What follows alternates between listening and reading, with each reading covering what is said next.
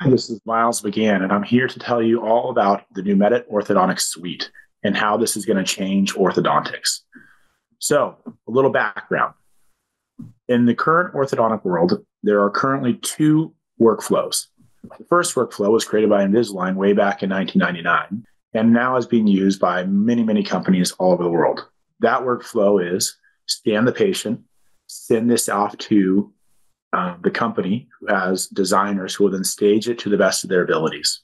Send that one solution back to you. You then have to try to, write the corrections of things you don't like.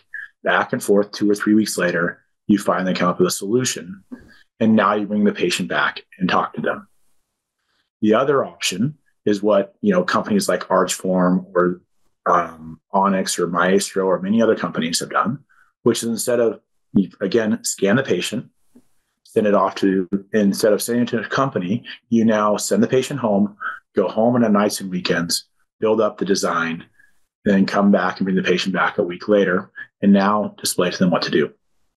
Both of these current solutions are not great for the patient, for the doctor, or for the company, because for all of them, there's a lot of time wasted, a lot of effort put in to get this design.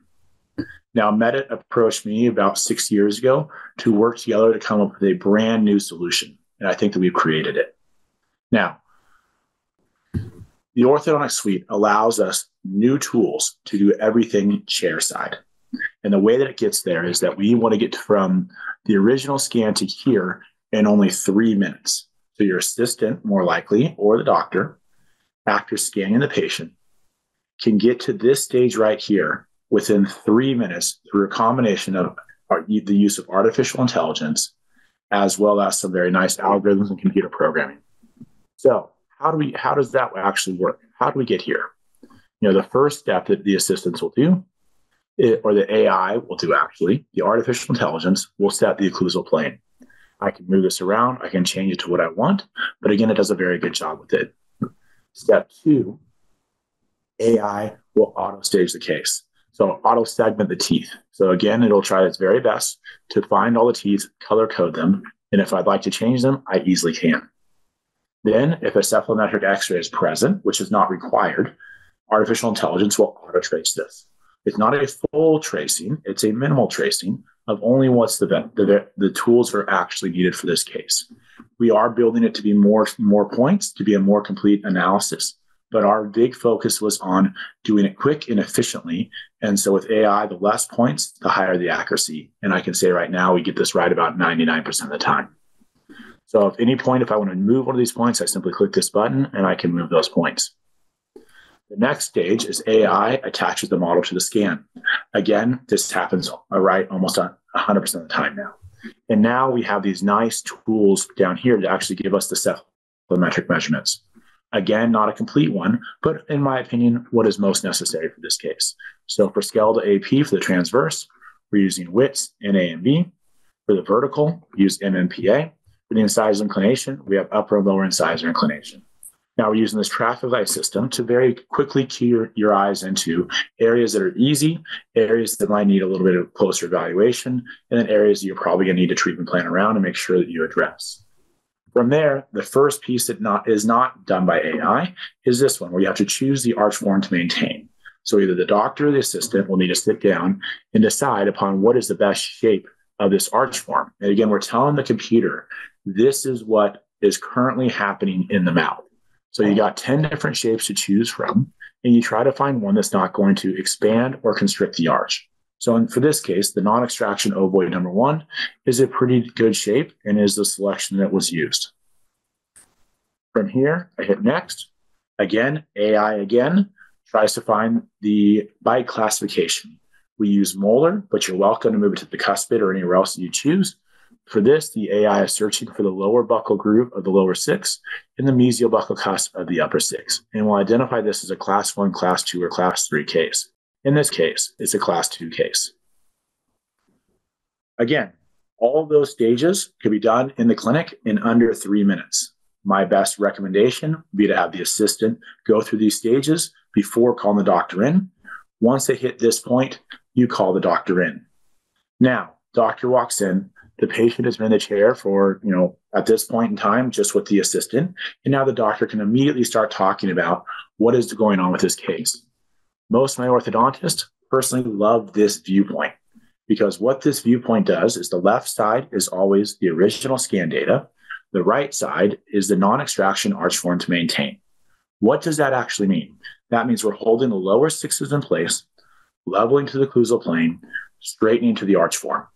And again, unlike any other simulation out there, the focus of this is to show you what's actually going to happen in the clinic. If I treat this case with no mechanics and just level and align, what will happen predictably in that case? When I look at this case, because of the class 2, you can very quickly see that those incisors are going to advance way far forward. And again, the patient can see that as well. So the doctor has been in the room with the patient for less than a minute. And immediately, if you're talking orthodontics, the patient can see that if I want to straighten my teeth, I'm going to have to use some mechanics. So from here, the software, based upon what was inputted in the previous steps, can sort through all the different simulations and narrow it down to simulations that are relevant to this case. So for this case, because the amount of class 2, the first one is non-extraction distalization. So in a matter of seconds, you can quickly show the patient, this is an option that I have, and the teeth are in a very good position. And so this is a very good option for us to consider. But those who know ortho know that sometimes distalization can be challenging. So while we'll consider this one, we'll move over to the left side and start to look at what other options that could potentially be used. So looking at the next option, we have a non-extraction minimum anchorage. So again, if I want to stay as a non-extracting case, this would be a potential option for this case. But you can see with the simulation immediately that this will cause the teeth to move forward. Now, to pain point the doctor wants, that's probably not ideal for this case, but we'll probably move on to the extractions. So this one, now we got 6 or 7 different options for the extractions. But let's go down here and look at extractive perforers only with a class 2 molar finish. Again, a pretty good set of mechanics to use on this case. And so now we have a second treatment option. So from here, the patient's been in the chair for less than 2 minutes. I've shown them 2 different treatment options, narrowed this down to what is probably going to be 2 of the best options for this case. And now we can start looking at other viewpoints. For instance, I may look at this viewpoint and I can start using the video to view how these teeth are going to move. Talk to the patient about the advantages and disadvantages of each different treatment option. And with the patient's input and the doctor's knowledge, advise the patient on what is going to be the best and make a treatment decision. So for this case, both of these treatment options are good options. It's just a matter of what the doctor would like to choose. Whatever one they choose, they select it with the blue check mark. So for the instance, let's talk about this one of the distalization. I hit next. Now the software is going to give us an option of, would you like to order brackets, self-setup and then help design the aligner, or send it off to a professional company for the design themselves. So if I'm looking at a self-setup, I can click on this one, hit confirm, and within 7 seconds, AI is going to auto-stage this case for the aligners.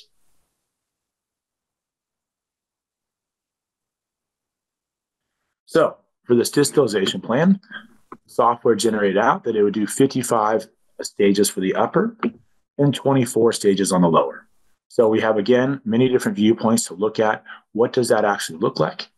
And we can go through the staging and see if we like the way that this has been staged.